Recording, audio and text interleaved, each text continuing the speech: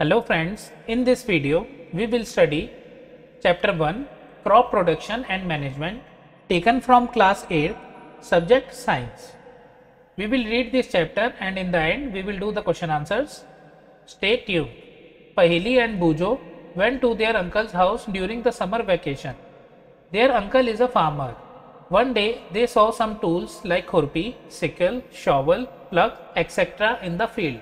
I want to know where and how we use these tools. You have learned that all living organisms require food. Plants can make their food themselves. Can you recall how green plants synthesize their own food? Animals, including humans, cannot make their own food. So, where do animals get their food from? But first of all, why do we have to eat food? You already know that energy from the food is utilized by organisms for carrying out their various body functions, such as digestion, respiration, and excretion. We get our food from plants or animals or both. Since we all need food, how can we provide food to a large number of people in our country? Food has to be produced on a large scale. In order to provide food for a large population, regular production, proper management and distribution is necessary. 1.1 Agricultural Practices. Till 10,000 BCE, people were nomadic. They were wandering in groups from place to place in search of food and shelter. They ate raw fruits and vegetables and started hunting animals for food. Later, they could cultivate land and produce rice, wheat and other food crops. Thus was born agriculture. When plants of the same kind are cultivated at one place on a large scale, it is called a crop. For example, crop of wheat means that all the plants grown in a field are that of wheat. You already know that crops are of different types like cereals, vegetables and fruits. These can be classified on the basis of the season in which they grow. India is a vast country. The climatic conditions like temperature, humidity and rainfall vary from one region to another. Accordingly, there is a rich variety of crops grown in different parts of the country. Despite this diversity, two broad cropping patterns can be identified. These are, first, Kharif crops.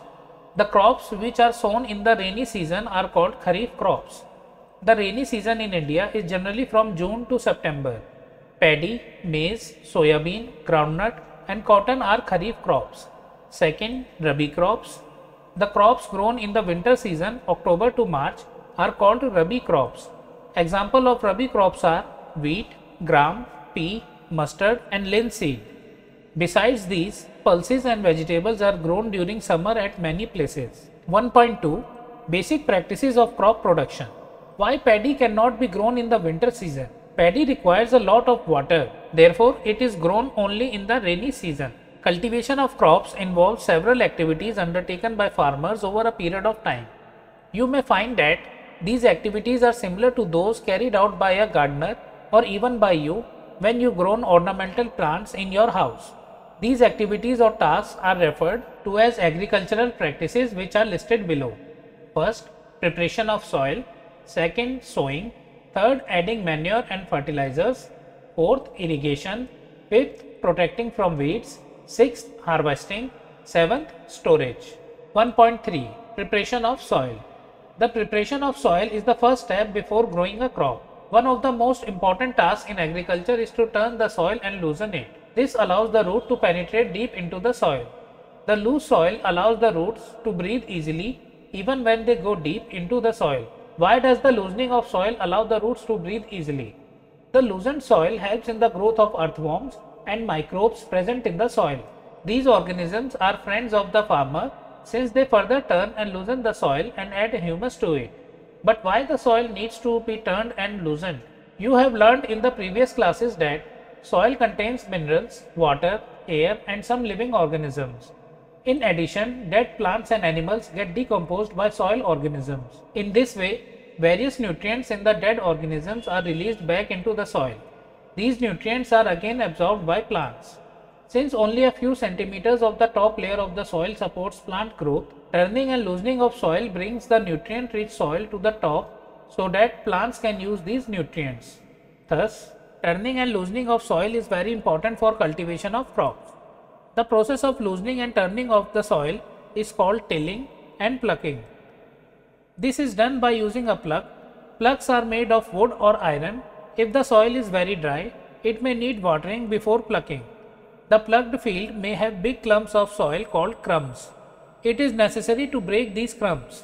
Leveling the field is beneficial for sowing as well as for irrigation. Leveling of soil is done with the help of a leveler. Sometimes manure is added to the soil before tilling. This helps in proper mixing of manure with soil. The soil is moistened before sowing. Agricultural implements. Before sowing the seeds, it is necessary to break soil clumps to get better yield. This is done with the help of various tools. The main tools used for this purpose are the plug, hoe and cultivator. Figure 1.1a, the plug. This is the beam. This is plug shaft like this one, and this which goes into the ground is called plug share. Plug.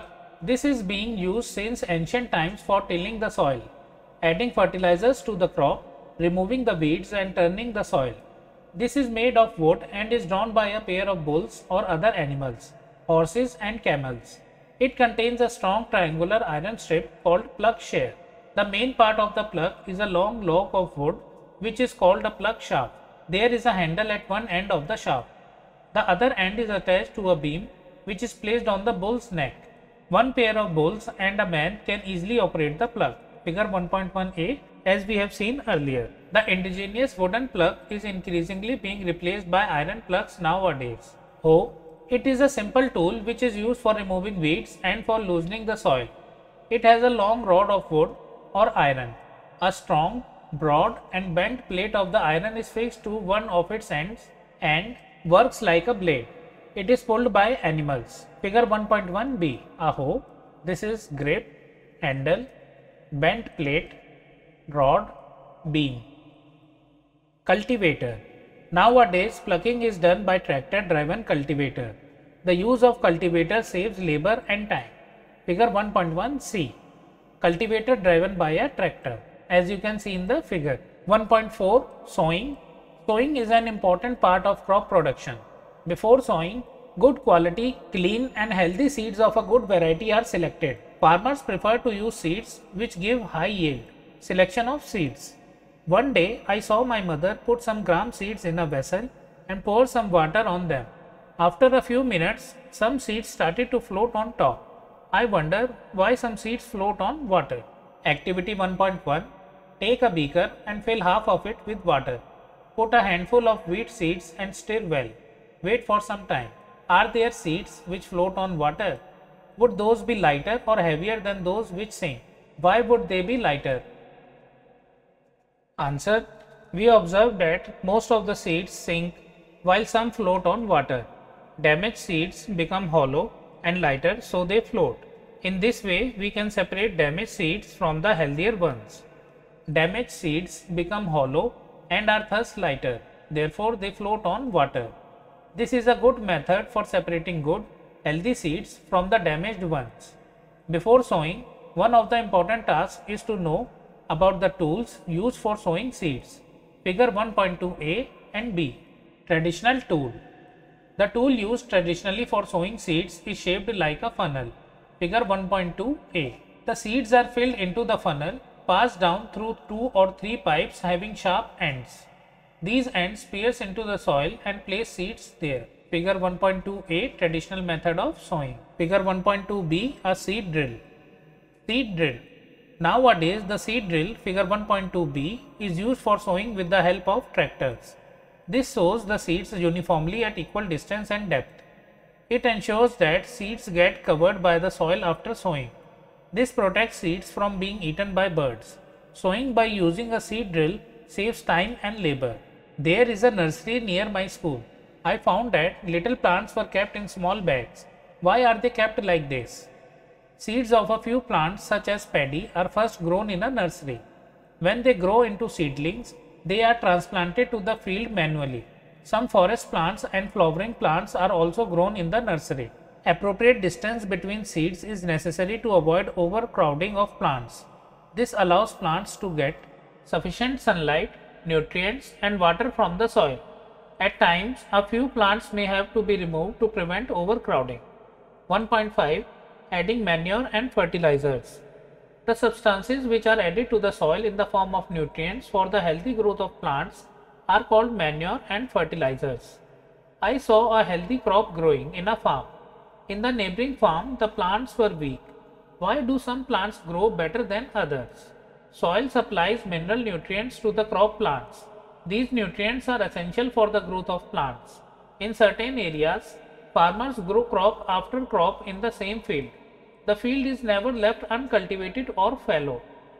Imagine what happens to the nutrients. Continuous cultivation of crops makes the soil poor in nutrients. Therefore, farmers have to add manure to the fields to replenish the soil with nutrients. This process is called manuring. Improper or insufficient manuring results in weak plants. Manure is an organic substance obtained from the decomposition of plant or animal waste. Farmers dump plant and animal waste in pits at open places and allow it to decompose. The decomposition is caused by some microorganisms. The decomposed matter is used as organic manure. You have already learnt about vermicomposting in class 6. Activity 1.2. Take mung or gram seeds and germinate them. Select 3 equal sized seedlings. Take 3 empty glasses or similar vessels. Mark them A, B and C. To glass A, add little amount of soil mixed with a little cow dung manure. In glass B, put the same amount of soil mixed with a little urea. Take the same amount of soil in glass C without adding anything. Figure 1.3a. Preparation of the experiment. Now pour the same amount of water in each glass and plant the seedlings in them. Keep them in a safe place and water them daily. After 7 to 10 days, observe their growth. Figure 1.3b. Growing seedlings with manure and fertilizer. A, B and C. Did plants in all classes grow at the same pace? Which class showed better growth of plants? In which class was the growth fastest? Answer. After 7 to 10 days, we observed that the growth was fastest in glass B, followed by glass A. Glass C showed minimum growth. Fertilizers are chemicals which are rich in a particular nutrient. How are they different from manure? Fertilizers are produced in factories. Some examples of fertilizers are urea, ammonium sulfate, superphosphate, potash, NPK, nitrogen, phosphorus, potassium. The use of fertilizers has helped farmers to get better yield of crops such as wheat, paddy and maize. But excessive use of fertilizers has made the soil less fertile. Fertilizers have also become a source of water pollution. Therefore, in order to maintain the fertility of the soil, we have to substitute fertilizers with organic manure or leave the field uncultivated, fallow in between two crops. The use of manure improves soil texture as well as its water retaining capacity. It replenishes the soil with nutrients. Another method of replenishing the soil with nutrients is through crop rotation. This can be done by growing different crops alternately. Earlier, farmers in northern India used to grow legumes as fodder in one season and wheat in the next season. This helped in the replenishment of the soil with nitrogen. Farmers are being encouraged to adopt this practice. In the previous classes, you have learnt about rhizobium bacteria. These are present in the nodules of roots of leguminous plants. They fix atmospheric nitrogen. Table 1.1. Differences between fertilizer and manure. First, fertilizer. Fertilizer is a man-made inorganic salt. Manure is a natural substance obtained by the decomposition of cattle dung and plant residues. Second, fertilizer is prepared in factories. Manure can be prepared in the fields. Third, fertilizer does not provide any humus to the soil. Manure provides a lot of humus to the soil. Fourth, fertilizers are very rich in plant nutrients like nitrogen, phosphorus and potassium. Manure is relatively less rich in plant nutrients. Table 1.1 gives the differences between a fertilizer and manure. Advantages of manure. The organic manure is considered better than fertilizers. This is because it enhances the water holding capacity of the soil. It makes the soil porous, due to which exchange of gases becomes easy. It increases the number of friendly microbes. It improves the texture of the soil. 1.6 Irrigation. All living beings need water to live. Water is important for proper growth and development. Water is absorbed by the plant roots. Along with water, minerals and fertilizers are also absorbed. Plants contain nearly 90% water. Water is essential because germination of seeds does not take place under dry conditions. Nutrients dissolved in water are transported to each part of the plant. Water also protects the crop from both frost and hot air currents. To maintain the moisture of the soil for healthy crop growth, fields have to be watered regularly. The supply of water to crops at regular intervals is called irrigation. The time and frequency of irrigation varies from crop to crop, soil to soil, and season to season. In summer, the frequency of watering is higher. Why is it so? Could it be due to the increased rate of evaporation of water from the soil and the leaves? I am very careful this year about watering the plants. Last summer, my plants dried up and died. Sources of irrigation. The sources of water for irrigation are wells, tube wells, ponds, lakes, rivers, dams, and canals. Traditional methods of irrigation. The water available in wells, lakes, and canals is lifted up by different methods in different regions for taking it to the fields. Cattle or human labor is used in these methods, so these methods are cheaper but less efficient. The various traditional ways are: first, moat pulley system as shown in figure 1.4a, second, chain pump as shown in figure 1.4b, third, Dekli as shown in figure 1.4c, Rahat lever system as shown in figure 1.4d. Pumps are commonly used for lifting water. Diesel, biogas, electricity, and solar energy is used to run these pumps. Modern methods of irrigation. Modern methods of irrigation helps us to use water economically. The main methods used are as follows. First, sprinkler system. This system is more useful on the uneven land where sufficient water is not available. The perpendicular pipes having rotating nozzles on top are joined to the main pipeline at regular intervals. When water is allowed to flow through the main pipe under pressure with the help of a pump, it escapes from the rotating nozzles. Figure 1.5a Sprinkler system. It gets sprinkled on the crop as if it is raining. Sprinkler is very useful for lawns, coffee plantation, and several other crops. Figure 1.5a. Second, drip system. In this system, the water falls drop by drop directly near the roots. So it is called drip system.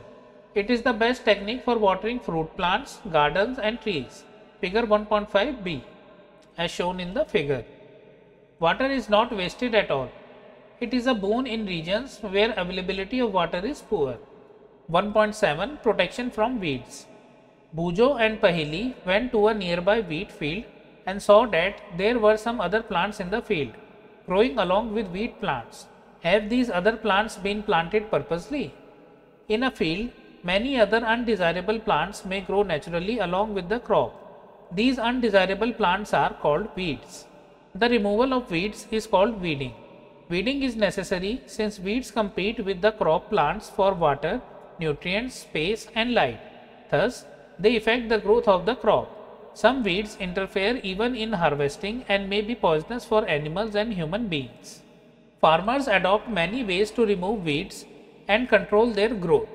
Tilling before sowing of crops helps in uprooting and killing of weeds, which may then dry up and get mixed with the soil. The best time for the removal of weeds is before they produce flowers and seeds. The manual removal includes physical removal of weeds by uprooting or cutting them close to the ground from time to time. This is done with the help of a khurpi. A seed drill, figure 1.2b, is also used to uproot weeds. Weeds are also controlled by using certain chemicals called weedicides, like 2,4-D. These are sprayed in the field to kill the weeds. They do not damage the crops. The weedicides are diluted with water to the extent required and sprayed in the fields with the sprayer. Figure 1.6. Figure 1.6, as you can see, the farmer is spraying weedicide. Do weedicides have any effect on the person handling the weedicide sprayer? As already mentioned, the weedicides are sprayed during the vegetative growth of weeds before flowering and seed formation. Spraying of weedicides may affect the health of farmers, so they should use these chemicals very carefully. They should cover their nose and mouth with a piece of cloth during spraying of these chemicals. 1.8 Harvesting. Harvesting of a crop is an important task. The cutting of crop after it is mature is called harvesting. In harvesting, crops are pulled out or cut close to the ground. It usually takes 3 to 4 months for a cereal crop to mature. Harvesting in our country is either done manually by sickle, figure 1.7, or by a machine called harvester. In the harvested crop, the grain seeds need to be separated from the chaff. This process is called threshing. This is carried out with the help of a machine called combine, which is in fact a harvester as well as a thresher. Figure 1.8. Combine. After harvesting, sometimes stubs are left in the field, which are burnt by farmers. Paheli is worried. She knows that it causes pollution. It may also catch fire and damage the crops lying in the fields. Farmers with small holdings of land do the separation of grain and chaff by winnowing. Figure 1.9. You have already studied this in class 6. Winnowing machine. Harvest festivals. After 3 or 4 months of hard work, there comes the day of the harvest. The sight of golden fields of standing crop, laden with grain, fills the hearts of farmers with joy and a sense of well-being. The efforts of the past season have borne fruit, and it is time to relax and enjoy a little. The period of harvest is, thus, of great joy and happiness in all parts of India. Men and women celebrate it with great enthusiasm. Special festivals associated with the harvest season are Pongal, Baisakhi, Holi, Diwali, Nabanya, and Bihu. 1.9 Storage. Storage of produce is an important task. If the harvested grains are to be kept for longer time, they should be safe from moisture, insects, rats, and microorganisms. Harvested grains have more moisture. If freshly harvested grains, that is seeds, are stored without drying, they may get spoiled or attacked by organisms, making them unfit for use or for germination. Hence, before storing them, the grains are properly dried in the sun to reduce the moisture in them. This prevents the attack by insect pests, bacteria, and fungi. I saw my mother putting some dried neem leaves in an iron drum containing wheat. I wonder why. Figure 1.10a Silos for storage of grains. Figure 1.10b Storage of grains in gunny bags in granaries. Farmers store grains in jute bags or metallic bins. However, large-scale storage of grains is done in silos and granaries to protect them from pests like rats and insects. Figure 1.10a and b, as we have seen earlier. Dried neem leaves are used for storing food grains at home. For storing large quantities of grain in big godowns, specific chemical treatments are required to protect them from pests and microorganisms. 1.10 Food from animals. Activity 1.3 Make the following table in your notebook and complete it. Food, milk, sources, cow, buffalo, she-goat, she-camel. Second, meat, goat, hen, pig, duck, sheep. Third, egg, hen, duck, goose. Fourth, honey, honey bee. After completing this table, you must have seen that, like plants, animals also provide us with different kinds of food. Many people living in the coastal areas consume fish as a major part of their diet. In the previous classes, you have learnt about the food that we obtain from plants. We have just seen that the process of crop production involves a number of steps like selection of seeds, sowing, etc. Similarly, animals reared at home or in farms have to be provided with proper food, shelter, and care. When this is done on a large scale, it is called animal husbandry. Fish is good for health. We get cod liver oil from fish, which is rich in vitamin D. What you have learnt? In order to provide food to our growing population, we need to adopt certain agricultural practices.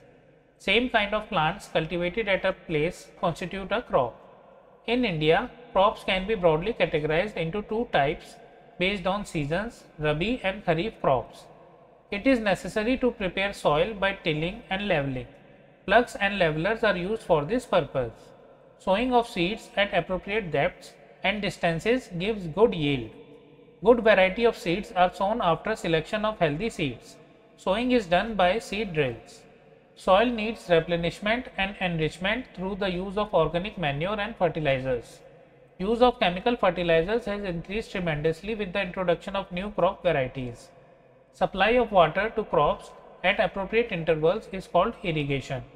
Weeding involves removal of unwanted and uncultivated plants called weeds. Harvesting is the cutting of the mature crop manually or by machines. Separation of the grains from the chaff is called threshing. Proper storage of grains is necessary to protect them from pests and microorganisms. Food is also obtained from animals for which animals are reared. This is called animal husbandry. Friends, we have completed the chapter. Now let's do the question answers. Exercises. Question 1. Select the correct word from the following list and fill in the blanks. A. The same kind of plants grown and cultivated on a large scale at a place is called crop. B. The first step before growing crops is preparation of the soil. C. Damaged seeds would float on top of water. D. For growing a crop, sufficient sunlight and water and nutrients from the soil are essential. Second, match items in column A with those in column B. First, Kharif crops, paddy and maize. Second, Rabi crops, wheat, gram, pea. Third, chemical fertilizers, urea and superphosphate. Fourth, organic manure, animal excreta, cow dung, urine and plant waste. Question 3. Give 2 examples of each. A. Kharif crop. Answer. Kharif crops, paddy and maize. Rabi crops, wheat and pea. Question 4. Write a paragraph in your own words on each of the following. A. Preparation of soil. Answer. Preparation of the soil is the first step in agriculture.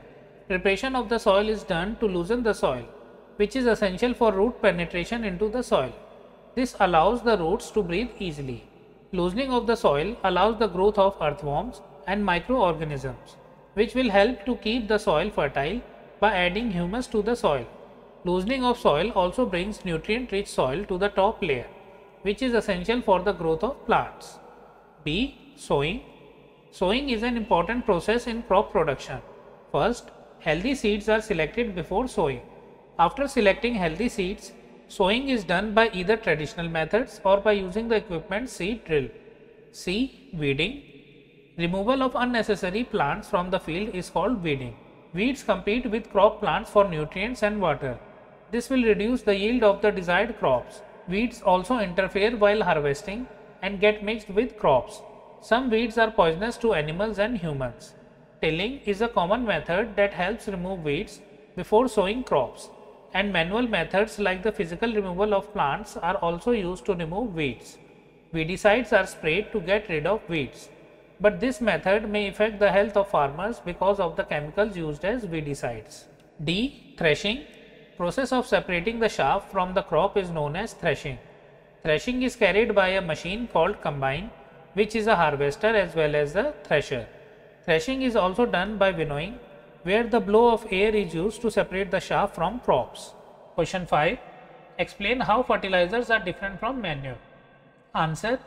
Fertilizer is an inorganic substance. Manure is an organic substance. Fertilizers are prepared artificially.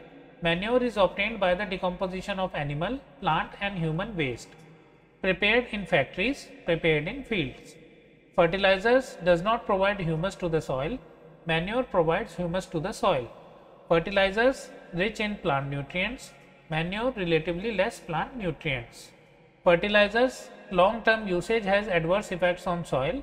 Manure long-term usage improves soil fertility. Question 6. What is irrigation? Describe 2 methods of irrigation which conserve water. Answer. The supply of water to crops at regular intervals is called irrigation. Methods of irrigation which conserve water are as follows. A. Drip irrigation. Here the water goes drop by drop directly into the roots. This method is very useful as it conserves the water and also helps in avoiding weeds. B. Sprinkler system. This method is in use mainly in uneven land where sufficient water is not available. The perpendicular pipes having rotating nozzles on top are joined to the main pipeline at regular intervals. When water is allowed to flow through the main pipe under pressure, With the help of a pump, it escapes from the rotating nozzles. It gets sprinkled on the crop as if it is raining. Question 7. If wheat is sown in the Kharif season, what would happen? Discuss. Answer. Wheat crops may get destroyed if sown in the Kharif season because of unfavorable temperatures, pests and adaptable conditions for the plants to grow. Kharif comes during the rainy season. Hence, it is not a wise idea to grow wheat in the Kharif season. Question 8. Explain how soil gets affected by the continuous plantation of crops in a field. Answer. Plants require nutrients for their growth. Without optimum nutrients, plants will die. Continuous plantation of crops results in the depletion of certain nutrients like nitrogen, phosphorus, potassium, etc. This results in a decrease in yield due to loss of nutrients. Hence, there should be a gap between crops in order to get a good yield. Question 9. What are weeds? How can we control them? Answer. In a field, many other undesirable plants may grow naturally along with the crop. These undesirable plants are called weeds. Weeds can be controlled by methods called weeding. Tilling before sowing the crops helps in uprooting and killing weeds, which may then dry up and get mixed with the soil. Weeds are also controlled by using certain chemicals called weedicides. Question 10. Arrange the following boxes in proper order to make a flow chart of sugarcane crop production. Answer. Preparation of soil, plucking the field, sowing, manuring, irrigation, harvesting, sending crop to sugar factory. Flow chart of sugarcane crop production. Question 11. Complete the following word puzzle with the help of clues given below. Down, first providing water to the crops, irrigation. Second, keeping crop grains for a long time under proper conditions, storage. Certain plants of the same kind grown on a large scale, crop. Across, a machine used for cutting the matured crop, harvester. A RABI crop that is also one of the pulses, gram. A process of separating the grain from chaff, winnowing. As you can see on the screen, I have solved the puzzle for you. Irrigation, storage and crop 1 to 5 and across, third harvester 4 gram 6 winnowing. Friends, in this video we have read the chapter and also did all the question answers from the chapter. If you like the video, kindly share it with your friends. In case you have not subscribed to my channel, kindly subscribe it and press the bell icon so that new video notifications could reach you. We'll meet in the next video. Till then, take care and respect your elders. I am Vaibhav signing off. Thank you for watching.